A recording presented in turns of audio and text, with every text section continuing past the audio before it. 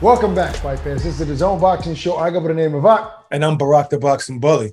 The wait is over. That's right. The DAZN X Series premieres this Saturday, the 27th of August, with KSI not fighting one, but fighting two opponents in the same night. One fight fell through. Barak, I don't know whose genius idea was this, and it seems dangerous, but Swarmz is a guy that's not experienced, but then he's fighting a real professional fighter with 7 fights. Way more experience than he has at the end of the night. So that's interesting. I mean, I don't know if it's a mistake, if it's a good marketing thing, Barak, but he's been out the ring for 3 years. I think it's good marketing. On one hand, it sucks because he's the first one to do it. Think about this. Growing up, we've heard many fighters say, I'll fight you both the same night and beat you both. Tyson Fury just recently said it. You know, many fighters have said this for years since I was a little kid. It's just never done. It's a fantasy. Right. KSI, who's not really in our world, our boxing world, he gets to do it first. So I'm a little jealous. Don't be hating on KSI. I'm a little jealous that a seasoned boxer didn't get the chance to do something as crazy as this. But anyway, I think it's a good tool. I think it's smart. I think it's smart for him to fight the YouTuber first, because you more than likely you're gonna beat him. You get all of that time with those other 6 fights with Sensei and King Kenny and all of them, and then you get to fight the Pineda last, because you might just lose, but it's okay to lose at the end of the night. The only thing I don't think was cool about this whole thing was KSI still talking junk about Jake Paul, because if you're talking about Jake Paul and you're not fighting him, that kind of makes you look bad. Yeah, I would say it's smart for him to just concentrate on, hey, I'm fighting 2 guys. That's it. You know, Barak, let me backtrack really quick. You mentioned about, wanting this to happen in boxing. This is boxing. And when I think about all the amateur tournaments and the sparring session that fighters have, they'll spar 12, 14 rounds with 4 or 5 different guys. That's true. I think it can be done in a professional fight, especially if a guy is not taking any damage with the small gloves and no headgear. Sparring's different than fighting, though. No, I understand that. But I'm saying if you're not taking if you don't take punishment in one fight, I think a fighter should be able to fight. I mean, is capable of fighting again in the same night. I mean, that is a good point, but let's give credit where credit's due. It happened in the UFC, the tournament style. I grew up in martial arts. I fought mad people in one night, so UFC did the same thing. Gracie would fight 2-3 fights in one night to be called the champion, so it can happen. So is it safe to say that KSI is making history here? I mean, he's making history, the first professional boxer to fight 2 different opponents? I guess so, but you know what? It's still separate. DAZN has it separate as the DAZN X Series, because they understand that this is not a card full of boxers. Now, Jake Paul is somebody who came from the YouTube world, but he's he's trying to be a legitimate boxer. He hasn't fought one yet, but he's trying to be a legitimate boxer. He's training like one, and he's trying to get these fights, tried to even fight Rahman, and that was commendable.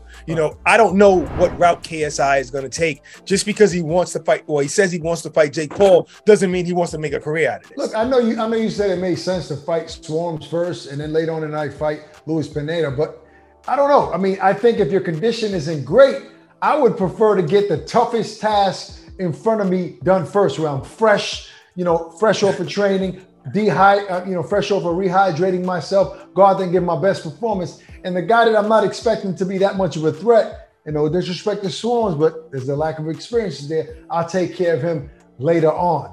I mean, that's how I would. That's scary, though.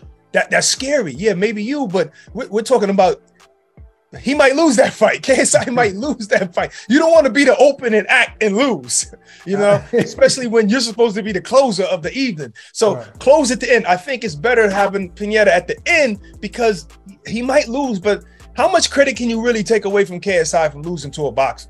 No, I mean, you can't really take any from him. But I'll tell you one thing, and this is very important. This is, I guess, I don't want to say make it or break it, but if KSI is going to continue to call Jake Paul out and continue to attack him, and more power to him, he wants to create a big fight, he's going to have to beat Pineda. Because if he loses to a Pineda, that fight goes down the drain, in my opinion. Maybe it still has an audience. Maybe. I don't know. Maybe.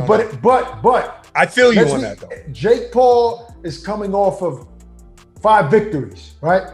Knockout victories. And I know the opponents have, gradually gotten better. Been boxers, yeah. Okay. But they've been, listen, he's been trying to fight boxers. All right, that's true. That's the credit I give him. I give him that. He tried to fight Tommy Fury. Tried to fight again. I would without no disrespect to Luis Pineda, but without watching him. Don't say it. Don't say it. No, hold on. I'm gonna say it. I'm gonna say it. Don't say it. I'm gonna go on a limb and say. Don't say it if you've never seen him fight. I don't care. The guy wasn't on HBO. So what? He wasn't on ESPN. He wasn't on DAZN. Tyron Woodley is probably better than Luis Pineda.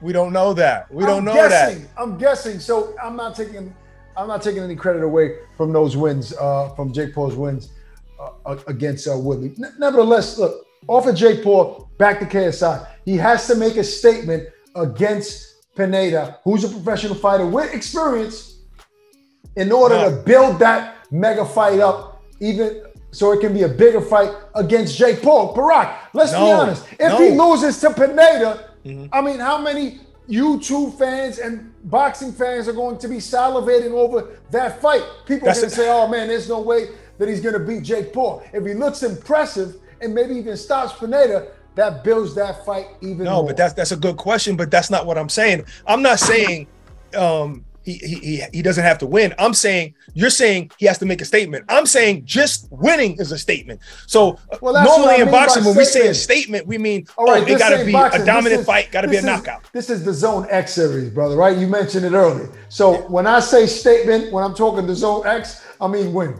all right? Oh, get the heck out of here. Get the heck out of here. Listen, all KSI got to do is just win, because then he has what's called bragging rights, because he actually got a chance to fight a boxer and beat a boxer first. And you know he's going to say that. And then to add a little extra sauce on the sandwich, he'll go on. If he fights and beats Swarmz, he can say that in addition to that. And I fought another guy just to, to warm up. You know what would be crazy, though? If KSI was to fight Tommy Fury after this. Let's say he beats Pineda and then he fights Tommy Fury. Then we got a whole other conversation. No, I'm just saying that would be kind of crazy, though. That would be kind of crazy, But listen, make sure you guys for this a special event. This is premiere DAZN X series. There's going to be tons of fights on the cards. The pay-per-view is not $80, $90. It's going to be priced well. Don't miss it live here on DAZN. That's our show for today. Peace and love. Stay safe. We're out of here.